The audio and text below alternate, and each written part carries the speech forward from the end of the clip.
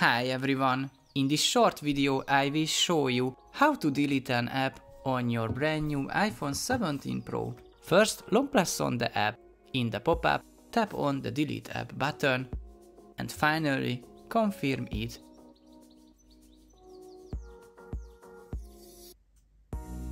The second way is to go to the settings. Now select General and tap on iPhone Storage. Swipe on an app and tap on the Delete button. Or tap on the app and select the Delete button here. That's it, we are done. At the end of my video, let me ask you a small favor.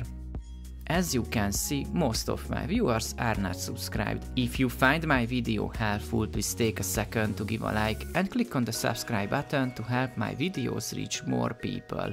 Thank you and see you in the next one.